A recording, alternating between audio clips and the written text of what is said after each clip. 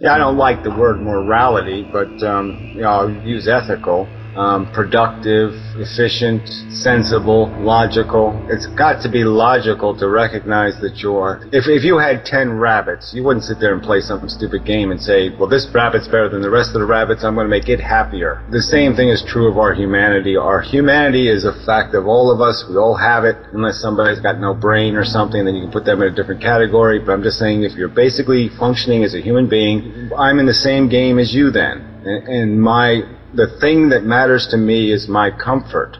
And it's just as important as your comfort. And I just can't, there's no way to logically evade that simple truth. And that's what our brain should be working for, is comfort and how to maximize it, and not an individual's comfort. It's obviously sensible to figure out a way to run the maze doing the least amount of damage to your fellow maze runners, and to take the less hits yourself and all of that. Yeah, so the idea is to create the least harm. But if we're going to play the game by saying it's okay for me to use other people as shoes, and then use other people as a sword, use other people as, whenever I need, I'm just going to pick up another person and use them for my convenience, it's logically impossible. It just, you can't make that make any logical sense without inventing some lie about how you're somehow better or different or superhuman.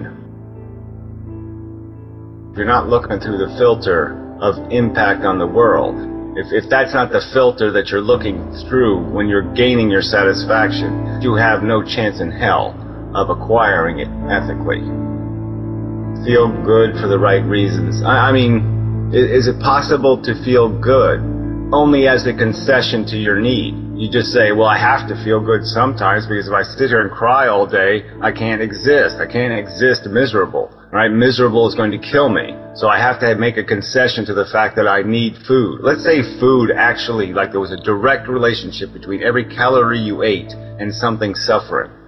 You'd have to measure that balance. But there'd be a concession to say, okay, well, I'm here, my life has been invested in, this place is completely broken, it needs huge changes and fixes to be functional, so what should I do with myself? Should I stay here and try to fix it, or shall I just say, I can't play this game because it's impossible to play it ethically? Well, I think the obvious answer is that you might have more potential to fix it.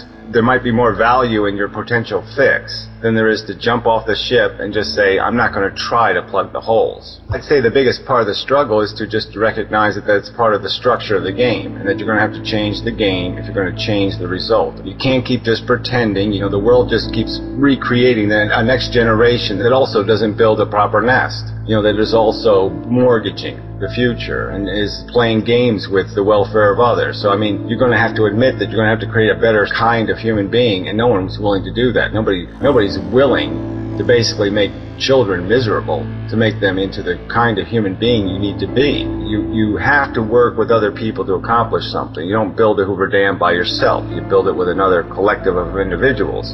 But I don't have to team at all.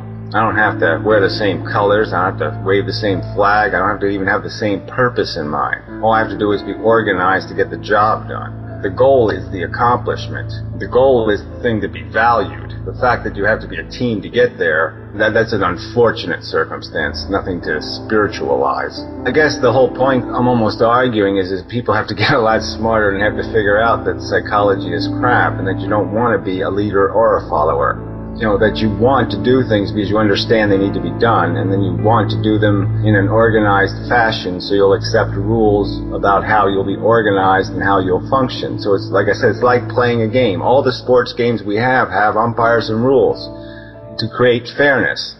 And that's all you want. You want to create a system of fairness where you have your chance to make the argument that, well, maybe I should be doing this instead of that. And if you can't make the argument effectively, well, then you're stuck with your job.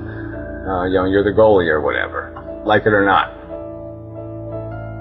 So I'm just saying intelligence imposes the obligation to change your behavior, because the nature is intrinsically wasteful.